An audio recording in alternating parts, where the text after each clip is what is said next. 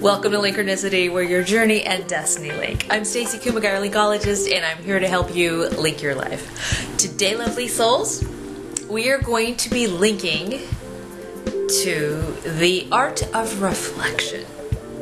And I want to do this video today based on where you might be right now on your journey and this whole metamorphosis process and everything you just went through. Because reflection has a very important place in your life. It actually helps you create your future and live in the present from a different perspective and lens.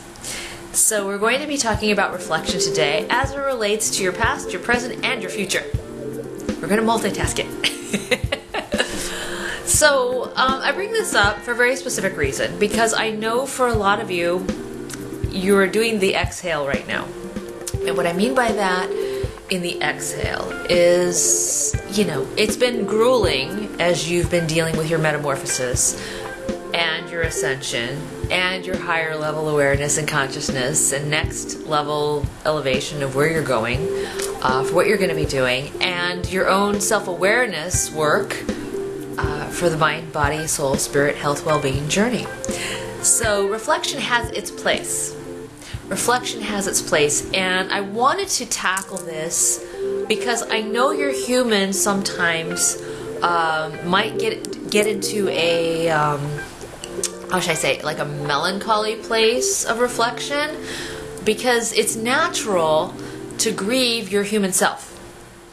And it's natural to grieve the 1.0 that you left behind because you've graduated to the 2.0 human soul in union connection.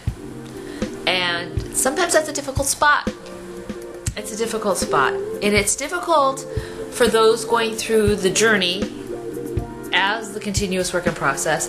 And it's also difficult for people to embrace ascension because it kind of isolates you from the earthly plane existence, from what your 1.0 self used to be. And sometimes it's lonely. Sometimes it's frustrating because you want everybody else to level up. Sometimes it's, confusing as to how to gear shift and how you're supposed to be flexible and adaptable with your new self, and how to morph and be the different versions of things in these different places when you only know there's only one way to be, and that's you as your true self, your authentic self. So anybody who feels as if they need to be some sort of different version really hasn't fully yet embraced or adopted the 2.0 because they're still floundering in the 1.0, 2.0 stuckness. Let's call it that, in terms of functioning. So reflection is really important, and I call it the art of reflection because the art of reflection is just that. It's an art. So as you take time to look at your old 1.0 life and you're reflecting on memories of how you function, how you reacted to certain situations, the actions that you took in those past existences, the experience of yourself, it's important to not only acknowledge them so you can accept them, but also know that just because you've purged and you've released and you've healed doesn't mean you need to bury the 1.0 self under the rug and pretend like it didn't exist. No, instead it's an art because you have to celebrate who you were to become who you are right now.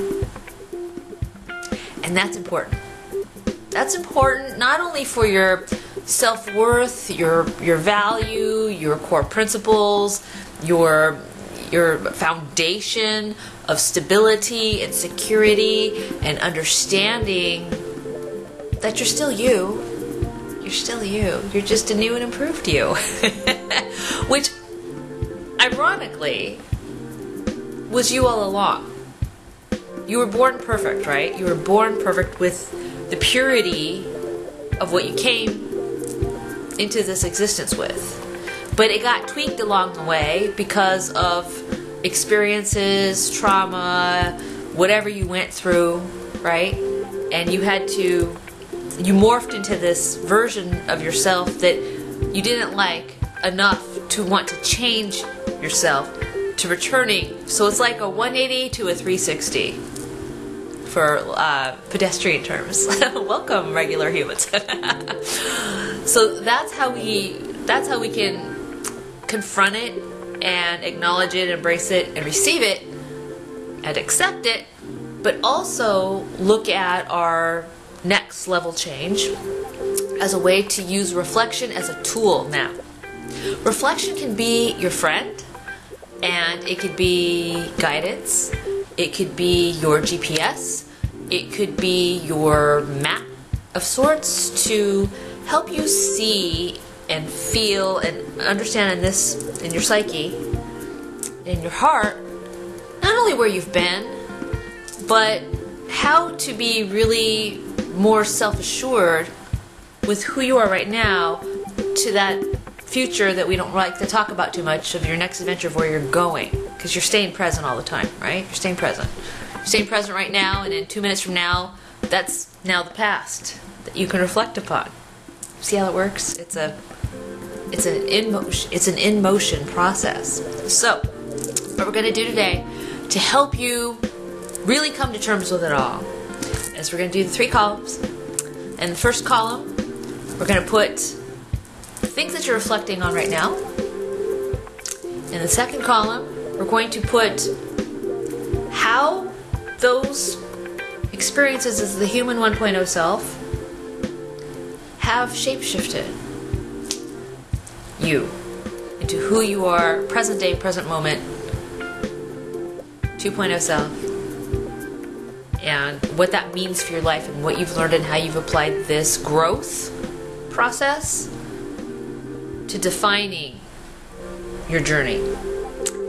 In the third column, it's going to be empty for a little while, but in your third column, as you start to continue to accept and embrace and understand your reflection for where you are now and where you think you're going. In the third column, every time you come to a new epiphany, start writing down the epiphany or the awareness or the aha or the revelation that you're having as to what you're reflecting upon and how it's shaped you and really clarified for you the you that you love right now. And I do want you to put it in those terms.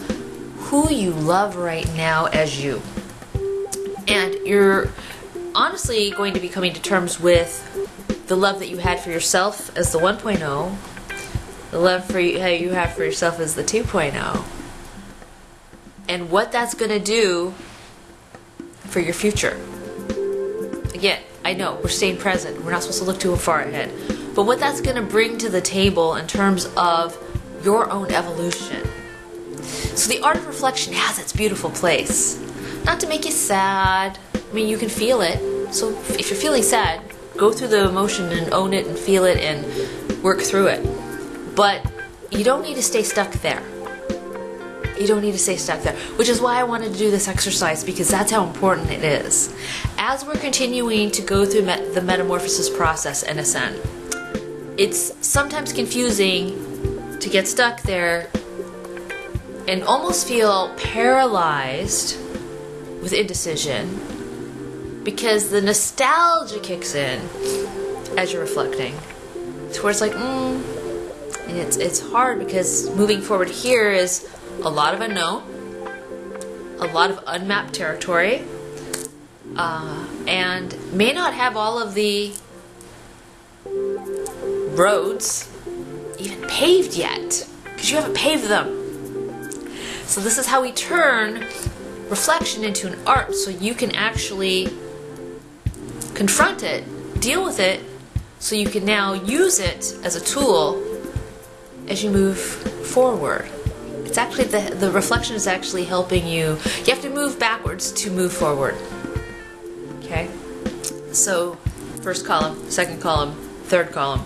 This is how we do this. We navigate this way so we can navigate this way. And it's going to really help you go, I I feel so much better. Because you're not spinning in this old space of reflection, nostalgia, reflection, grieving your old life to the point where you can't even accept your new person as a celebration. And I say that because as you're emerging out of this cocoon, it's so new that it feels vulnerable. It feels like you're really raw, like you're a raw nerve. You're exposed in this thing with no map. And that's scary, I know, but we know that fear's not real, right? And we know that you can trust yourself, and we know that you now have a brand new comfort zone, because this is now all you're going to really know once you realize you're not going back here. Because you're here. And you're going here, but right now you're living here. So try out that exercise to see if it gives you more clarity and if it gives you more confirmation, and see how that actually defines your experience as you're doing the art of reflection. And find something in this that you can add to that third column that makes it beautiful. If you can come up with a description of what makes that beautiful, you are now turning that reflection into art. Therefore, redefining what we talked about as we started this video, linking to the art of reflection. You're now going to see its purpose beyond the purpose for you, going beyond the beyond and beyond. So now you can make it fun instead of feeling like it's stuck energy, stagnant energy, complacent energy. It now has movement. So the past has movement into your present. It's whirling about, crafting, creating, formulating, recalculating, as you're developing your own sense of your vision for your future. So try that out, lovely souls. Hit me up on social media or go to Linkronicity.com and drop me some comments or questions about this process in the connect section, and I'll be able to address that even further as you deal with this part of the process and the acceptance of what your reflection actually is creating. I'm Stacey Kumagai, your Linkologist, here to help you link your life. Be sure to follow me on Facebook, Twitter, Linkronicity, Blogspot.com, and go to Linkronicity.com for private coaching sessions. I hope you have a beautiful day linking to your art of reflection.